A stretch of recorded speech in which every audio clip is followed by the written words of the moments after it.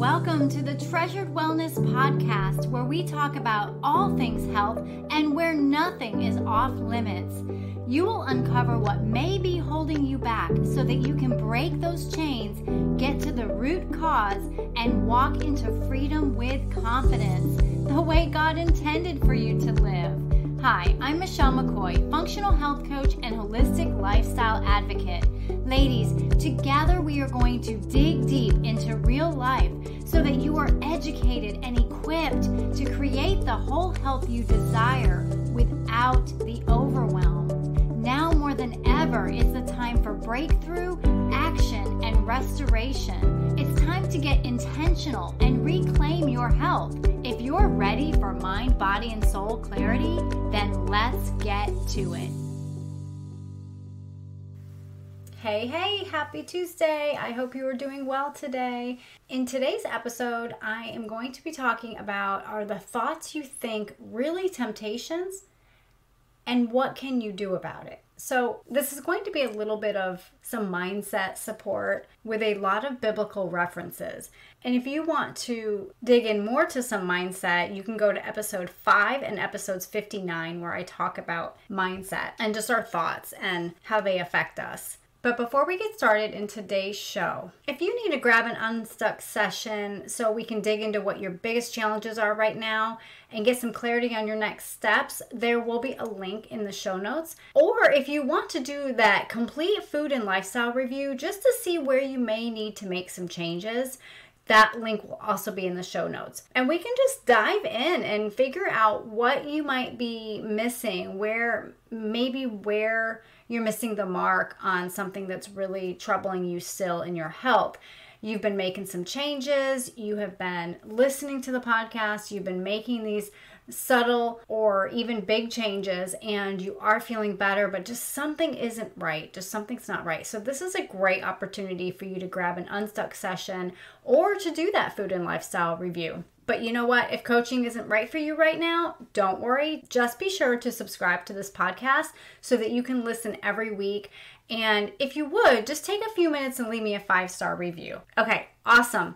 Today it's going to be maybe a little bit like a Bible study. So grab your Bible, grab a pen and a journal along with your ice, whatever you're drinking today. I've got my kombucha and my lemon water here. So let's go ahead, grab your things, and let's get started. Okay, so are the thoughts you think really temptations? And if so, what can you do about it? If you are like me, you have spent most of your life battling the thoughts in your mind, right? The thoughts that tell you so many things that frankly just aren't true. But over time, you begin to believe them. And so then maybe you start to take action on those thoughts.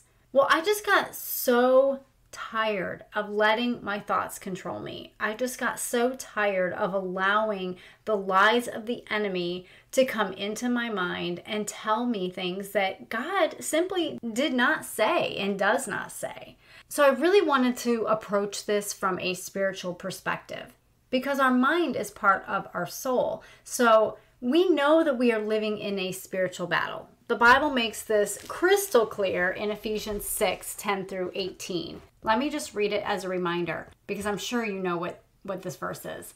It says, "Finally, be strengthened by the Lord and by his vast strength. Put on the full armor of God so that you can stand against the schemes of the devil. For our struggle is not against flesh and blood, but against the rulers, against the authorities, against the cosmic powers of this darkness, against evil spiritual forces in the heavens. For this reason, take up the full armor of God so that you may be able to resist in the evil day, and having prepared everything, to take your stand." And then it goes on to say, "Stand therefore with truth like a belt around your waist, righteousness like armor on your chest, and your feet sandaled with readiness for the gospel of peace. In every situation, take up the shield of faith, with which you can extinguish all the flaming arrows of the evil one. Take the helmet of salvation and the sword of the Spirit, which is the word of God. Pray at all times in the Spirit with every prayer and request, and stay alert with all perseverance and intercession for all the saints." Okay, so we remember that, putting on the armor of God, and we really should be doing that daily. And getting in God's word certainly helps us to put on that armor. But it's very clear that we are living in a spiritual battle. We have spiritual warfare all around us. So this battle being talked about in Ephesians is not just for biblical times, and it hasn't gone away. I mean, it's very clear that the devil is still around, still prowling around. As a matter of fact, 1 Peter 5:8 makes it clear that he's still around. It says, "Be sober-minded, be alert. Your adversary, the devil, is prowling around like a roaring lion, looking for anyone he can devour. Resist him, firm in the faith, knowing that the same kind of sufferings are being experienced by your fellow believers throughout the world." All Christians all over the world are being watched by the devil. It's a spiritual battle. He wants your soul. He wants you to essentially be on his team and get off Team God and get on Team Satan. So God makes it very clear all throughout Scripture that we have to armor up. We have to stand strong, and we have to be aware of the fact that Satan is still around. He is trying to defeat us. John 10:10 says, "A thief comes only to steal and kill and destroy. I have come so that they may have life and have it in abundance." That's Jesus talking. Totally opposite of what Satan wants. So I wanted to share a few people in the Bible that have been tempted in a way by Satan. I mean, Jesus himself was tempted. We know this. But I want to go right to the beginning in Genesis. Right in the beginning with the birth of Cain and Abel. You can read chapter 4, verses 1 through 16 to get some good context. But basically, Cain and Abel grew up. Abel was a shepherd, and Cain was essentially a farmer. And so one day, they both presented an offering to the Lord. And essentially, the Lord accepted Abel's and did not accept Cain's. And that made Cain, the Bible says, furious, and he looked despondent. Okay, so right there we've got Cain is the first man in the Bible to be angry. And he's the first man in the Bible to be depressed, because essentially despondent, depressed, very similar. So it's very interesting because in verse 6, the Lord said to Cain, "Why are you furious? And why do you look despondent? If you do what is right, won't you be accepted? But if you do not do what is right, sin is crouching at the door. Its desire is for you, but you must rule over it." That's really a key right there for us to understand that with the serpent that spoke to Eve and convinced Adam and Eve to eat of the fruit, disobedience happened right away. And because of that, sin was right there. So God is telling Cain, sin is crouching at the door, and you must rule over it. So it began in the garden, and now it's present with Cain. Only Cain can control the actions that he takes next. And as we know the story, he ends up murdering Abel.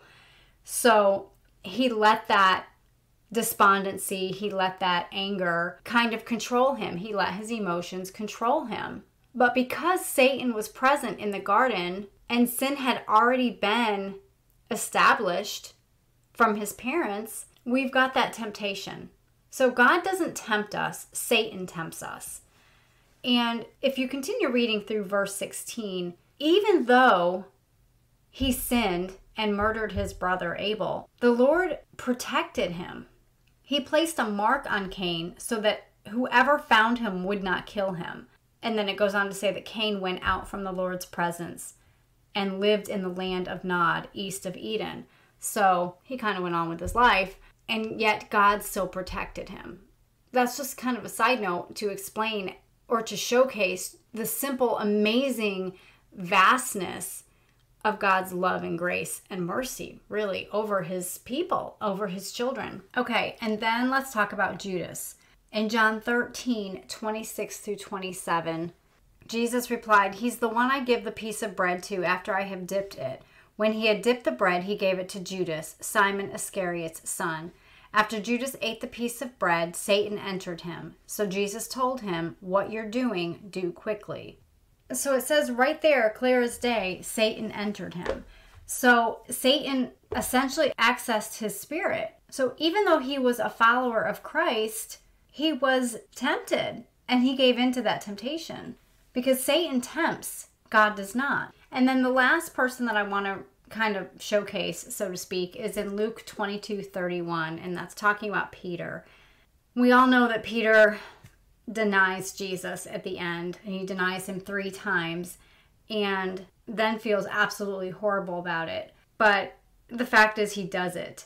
And in Luke 22:31 through 34, Jesus says, "Simon, Simon, look out. Satan has asked to sift you like wheat. But I have prayed for you that your faith may not fail, and you, when you have turned back, strengthen your brothers." "Lord," he told him, "I'm ready to go with you both to prison and to death." "I tell you, Peter," he said, "the rooster will not crow today until you deny 3 times that you know me." And as we know, that is exactly what happened. So there's 2 things there in verse 31 that have really jumped out at me. First, Satan has asked to sift you like wheat. Satan wanted to affect Peter. But then the second thing that stands out is when you have turned back, Jesus says, strengthen your brothers. So Jesus knew that he would fall and he knew that he would deny him, but he knew that he would be strengthened. He knew that he would turn back. And really, at the end of the day, we're human. The characters in the Bible, they were real people. They were human. They fell. They made mistakes. They made multiple mistakes. I mean, look at David. My goodness. I mean, so many people have made mistakes. I don't mean to just pick on David, but so many people in the Bible have made very, very serious mistakes that had devastating consequences. But all of these people that I mentioned just now, Cain and Judas and Peter, they followed through on their temptations. So then it became sin. If we are just tempted, that in and of itself is not sin. Temptation is not sin. Let me say that again. Temptation is not sin. There's actually several steps to sin, and I may go over that at a later date, but just simply being tempted is not sin. We have to take the action steps to sin. So here's the thing about our thoughts. You can have one of 3 voices in your head. You can have yours, you can have God's, or you can have the enemy's. And here's a good way to kind of see which is which. If what you were thinking is negative, it's not going to be from God. So are you buying into the thoughts that Satan is putting in your mind? Maybe hook, line, and sinker? Are you buying into that? Are you believing it? Are you accepting it as fact? Are you accepting it as truth? Because when those thoughts come to your mind, just take a few seconds and think about it. Would God say these things to you? And really, would you say some of these things to your own child?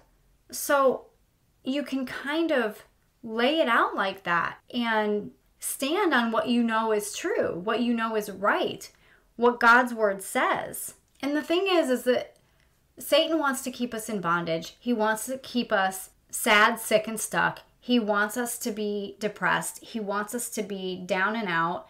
And the voice of the enemy is loud, right? It's forceful. I mean, it is so clear in our mind. Whereas the voice of God is small and it's sweet and it's kind and it's loving. So what can you do about it? What can you do if the thoughts you were thinking are really temptations?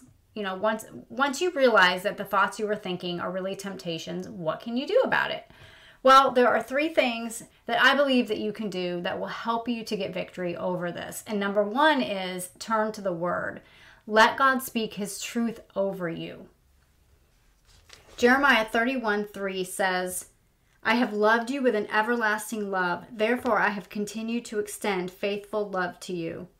And that is unconditional love. He has unconditional love for you. And further in Jeremiah 33:3, it says, "Call to me and I will answer you and tell you great and incomprehensible things you do not know." Turn to the Word. Let Him speak His truth over you. And ask the Holy Spirit to show you what He wants you to see. Look up 2 Corinthians 5:17 and 2 Corinthians 10:5. So that's 2 Corinthians 5:17 and also 10:5. And then I want to read Romans 8:5 and 6. It says, "For those who live according to the flesh have their minds set on the things of the flesh, but those who live according to the Spirit have their minds set on the things of the Spirit. Now the mindset of the flesh is death, but the mindset of the Spirit is life and peace." Just remember that God wants you to have life and have it abundantly. So turn to the Word, let His truth speak over you. And then number 2, talk to your Heavenly Father. Talk to Him. Pour it all out. Just like Adam walked with Him in the garden and talked with Him, that's what God wants. He wants to talk to you. He wants to talk to us every day throughout the day. He wants to have that time with us every day for us to pour out our hearts, good, bad, ugly. Lay it all out. Just talk. Have that conversation. Have that relationship with our Heavenly Father. And that will strengthen us. It will strengthen us to better hear the voice of God and drown out the loud voice of the enemy. And then number 3, think about these truths. Philippians 4:8. It's what I call the verse of the whatevers. It says, "Finally, brothers and sisters, whatever is true, whatever is honorable, whatever is just, whatever is pure, whatever is lovely, whatever is commendable, if there is any moral excellence, and if there is anything praiseworthy, dwell on these things." And verse 9, "Do what you have learned and received and heard from me and seen in me, and the God of peace will be with you." Okay, sometimes we only get to the first part, whatever is true. Sometimes we are in such a pit that we can only get to that first whatever and just focus on that. I've been there many times. Whatever is true, and I have to go down my checklist of what is true. But that encourages us because we know that God's word is truth. We know that it's truth. So we need to focus on that. And then when we focus on that, what we have learned and received from the word will bring us peace. It says that right in verse 9. So those are the 3 things that you can do about these tempting thoughts in your mind. 1, turn to the word. 2, talk to your Heavenly Father. And 3, think about these truths. Okay, let me pray. Lord, we are in such a battle every day, but you tell us in your word in Exodus 14:14 that you will fight for us. And sometimes that means that we fight alongside of you, and sometimes that means that we are still. So help us to daily renew our mind and seek you as our source of truth, as our source of knowledge, and as our source of peace. Encourage us today, Lord, that we are yours and no one can snatch us out of your hand. Thank you for the blood of your Son, Jesus, who died for us to have that security if we have accepted him and his free gift of salvation. What a beautiful sacrifice that we can never repay. But Lord, that was never your intention anyway. So just lead us and guide us along the way everlasting. Help us to keep our eyes on you. Help us to have our eyes and our ears open to see you more and hear you more. And it's in Jesus' name we pray. Amen. Okay, friend, I hope today's episode blessed you and encouraged you in some way. And if it did, would you please just take a few seconds to share it with somebody else and also leave me a 5-star review on Apple Podcasts. This helps me to know that you are finding value in the show, and it does bless me so much to read each one. So thank you so much. Also, if you are not part of my free Facebook community, Holistic Health for Christian Women, the link will be in the show notes, and I would love to see you there. Okay, keep showing up consistently for yourself and for God, and allow him to work in you and through you. And remember, you are a beautiful treasure. See you next week.